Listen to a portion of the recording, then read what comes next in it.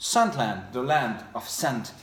Hello and welcome, Chris back with another fragrance review, this time coming from another angle, looking at a particular fragrance or fragrances from the aspect of their major keynote. Now there are many keynotes in fragrances, from citruses to oak moss to rose to leather to musk to honey. You know, you have many keynotes, and one of my favorite keynotes is tomato leaf. And I like it because it's special. It makes fragrances unusual, but at the same time it requires great courage for it to be used, for it to be blended into a composition by the particular perfumer, by the particular nose. So also it is, educating the market a little bit that using this keynote can make a fragrance be individual and can make it special, can make it unusual in a good way.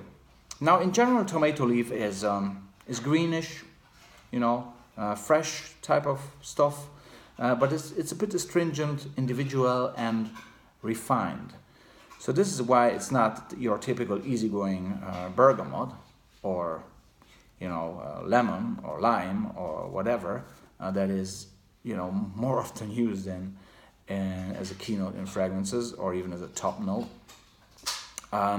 because due to this astringent, refined, individual character, the tomato leaf definitely shapes the fragrance that it's being blended into.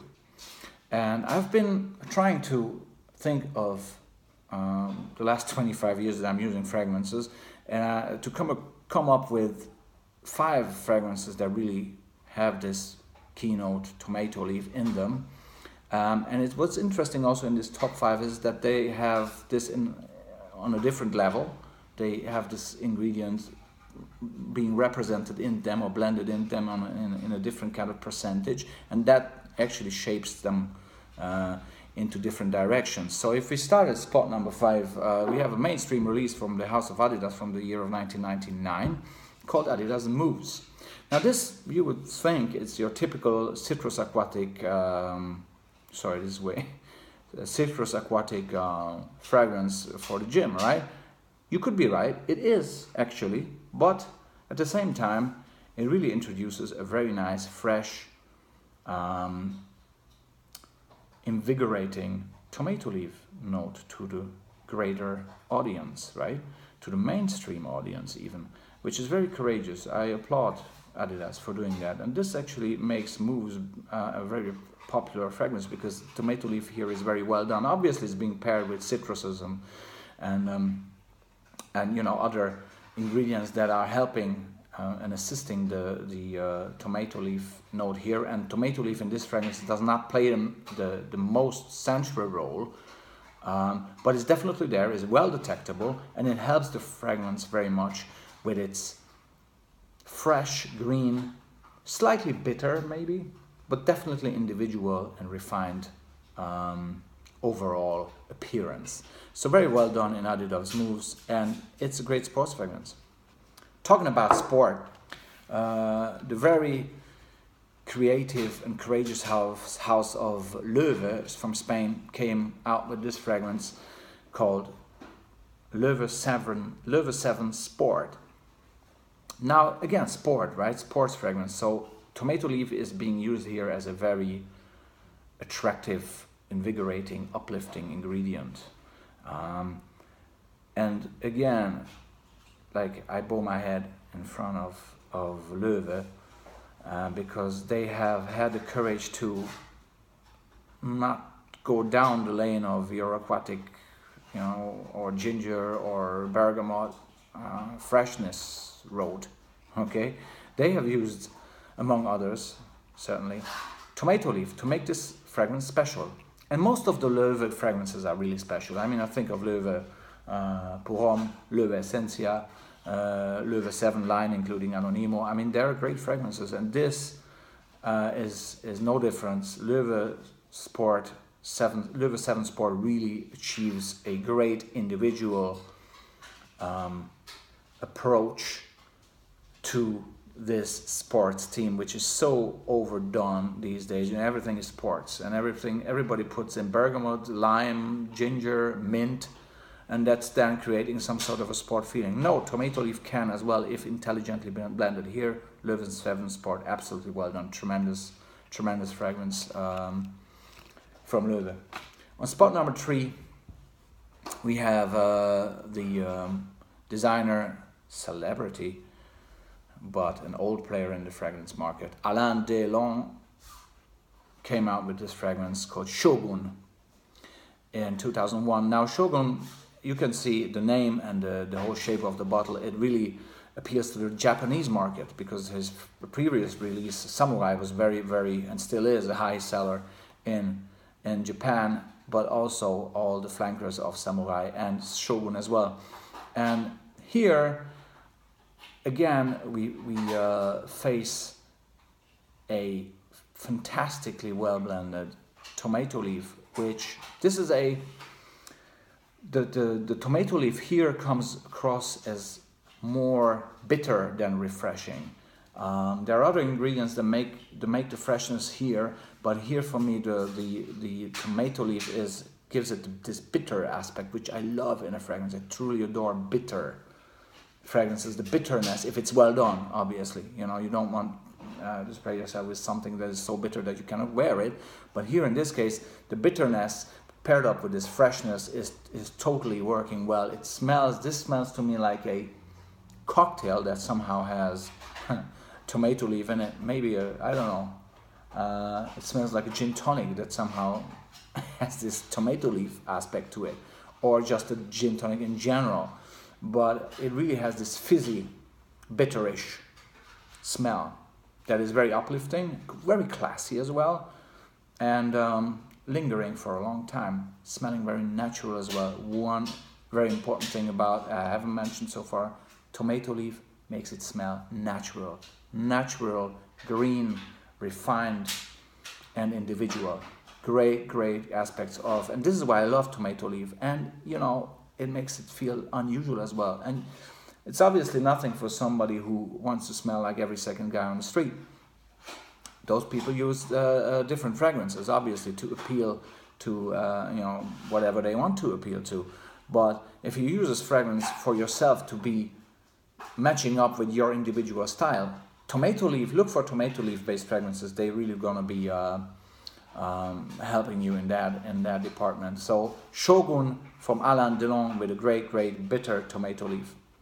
Now the next two is like a different league of tomato leaf blending into a fragrance, and I can't really set them apart, saying that this is spot number 1, this is spot number 2. Still, I mention this fragrance from Trussardi, released in 1995 first, because it's a fragrance called L'Uomo, the man, right, in Italian, and it has a tomato leaf that is playing here center stage. There's some tobacco in there, some spices, maybe some leather, but the main stage is tomato leaf, in a way that it's highly unusual. This fragrance is highly unusual. It is very individual. It's very Italian, because obviously the Italians use tomato anyway in many of their dishes. And if you have tomato leaf, that type of feeling, that type of mood, it's automatically in your brain connects with the Italian cuisine, you know, with the way that, you know, the Italian lifestyle is. And this fragrance, L'Uomo from Trussardi, really represents that a lot. It is so refined and so individual that, you know, it might not appeal to many people. Maybe this is why it's gone down in fragrance history as a release that is sort of very much under the radar and out of the spotlight, even if taken into consideration it's coming from such a great house as Trussardi. This is by now an almost forgotten juice. You know, strange. But then again, I understand it in a way, because the tomato leaf is very strong in here. It smells very natural, but it's not your clubbing scent. is not for the office, this thing. It's a very refined taste that this requires for you to enjoy this fragrance. So Trussa di L'Uomo goes down that alley. If you like that, if you looking for something like this, this is a total and utter masterpiece in terms of the tomato leaf department, right? So Trussa di L'Uomo from the year of 1995, and we jumped 2 years, and I think by far, but not by far, but still, even though I love Trussa di L'Uomo, the best tomato leaf comes across and hits you straight in the face in the 1997 release of the House of Joop. I wore this fragrance, are you sitting? I wore this fragrance for my wedding. Yes, this was my wedding fragrance this year in May. I'm looking at my wife there. She also loved this on me, didn't she? Yeah, she loves it. It's called What About Adam by the House of Joop, released in 1997. Now, this fragrance is an absolute stunner in the entire history of men's designer fragrance releases, because this is so individual.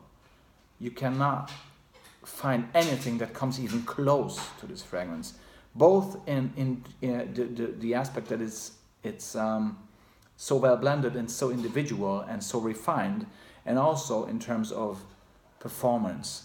It outperforms most of the extrait de parfum from any type of niche house. This stuff, with one spray, 2 sprays, you fly out to the moon with this stuff. It's so potent. And again, it's so individual due to the tomato leaf. Again, it's very central stage here. It's a bit maybe more customer friendly than the L'Uomo one. It's a bit it's not so in your face. Yeah, still it is somehow. It's maybe not as rough around the edges as in L'Uomo. Here it's the edges are a bit more less sharp probably. It is more kind of juicy type of tomato leaf rather than the spicy green herbal one, if that makes any sense. But it's very hard to describe this fragrance because it's such an utter masterpiece.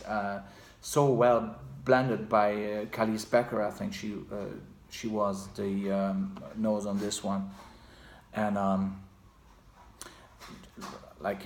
I'm speechless, and this is why I wore it for my wedding day, because it required something special. We had a very special wedding in New York City, in Harlem, and this required a fragrance that matches up to that occasion, right? So I think it was spot on to use What About Adam. And What About Adam, actually, I reviewed the fragrance on the High Line, actually in New York. So tomato leaf, right? I hope I was able to give you a little bit of an insight into this very special keynote ingredient, fantastic individual refined green special tomato leaf ingredient in all these gorgeous fragrances. And again, really courageous designers that have thought, let's educate the market a little bit. Fresh cannot only be citrus, lime, mint, or ginger. There's some other things as well. Tomato leaf. Very well done. So that's very much. Thank you very much. It was a pleasure, and I'll be back with other keynotes. Maybe oak moss. I love oak moss, or maybe leather, rose, magnolia. There's many to talk about. So see you soon for another discussion about keynote in fragrances. Take care.